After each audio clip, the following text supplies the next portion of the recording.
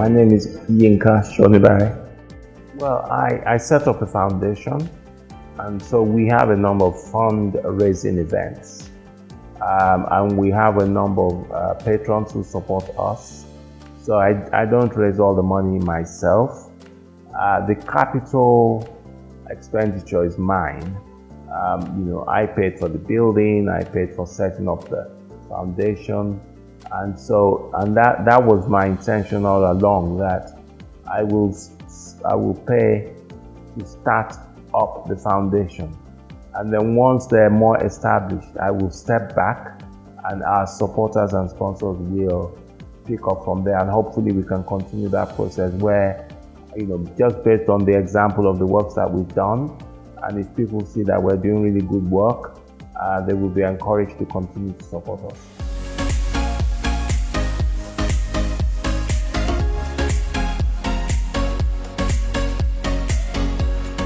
This room is where the artists will congregate socially.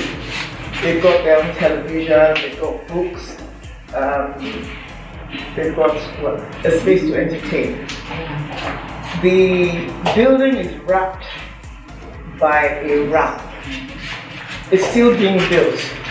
There's a ramp that takes you, which is another means of access for even a handicapped person. So you can go from the ground floor all the way to the roof.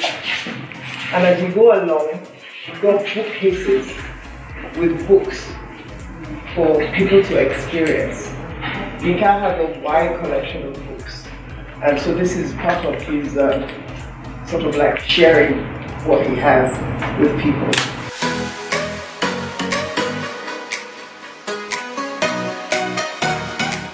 My name is Belinda Holden and I'm the CEO of the Yinka Shonibare Foundation, and that's a foundation, it's a registered charity set up in 2019 in the UK, and basically we are, if you like, an umbrella organisation to G.A.S Artist Space Foundation here.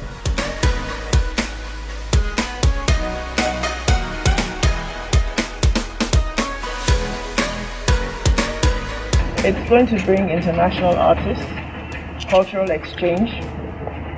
It's going to give them the opportunity to express themselves. The Ijebu project is in Ikishe, and it's on a wide, I think it's 54 acres. Yeah, so they're going to have sculptors who are going to be able to, do their workshops out in the open, do whatever they want to do. And the local community is also, it will also help revival of some of our almost lost, artisan, So they're going to put all of these people to come together. But there will be international artists coming, local artists. I think the space in Ijebu really gives an opportunity for a different kind of approach. I mean, here you're in an urban megacity. You're in a vibrant, lively, it's a constant move. It's got a huge energy to it, which is just wow. It is really wow. But then in Ijebu, you've got this stillness. You've got this, it sits on the top of the hill, and you've just got this expansive landscape, which is a mixture of, arable land, it's a mixture of farming, it's a mixture of woodland, rainforest. It's quite breathtaking. And so you have a very different sense of peace there. But you're on a working farm. You're on a farm that is producing food. So for those who have a practice, there's an interest in food or landscape or nature, whether you're an artist, a researcher, a specialist in terms of farming and agriculture, there is a space to come and spend time as part of your studies or research or part of your practice, to come and be based at home. So for example, so you might have someone who is a soil specialist being there with a filmmaker who's really interested in maybe the village and the life of the farm, perhaps with a meteorologist who's looking at stars, or because it's in this incredible space. It could be all sorts of things. And they will have time to live, be together. They might not actually sort of work together, but they'll be exposed to each other's work.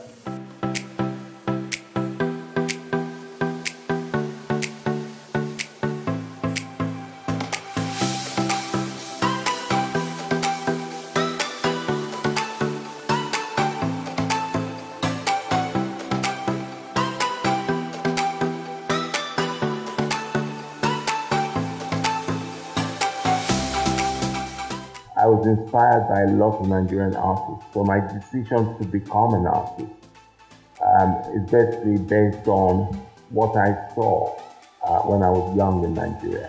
In England, I had a space to support young artists, and I did that in England for about 10 years.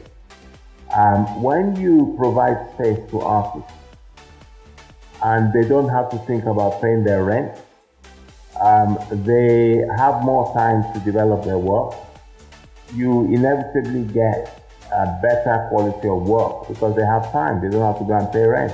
So that's the opportunity I'm trying to provide here.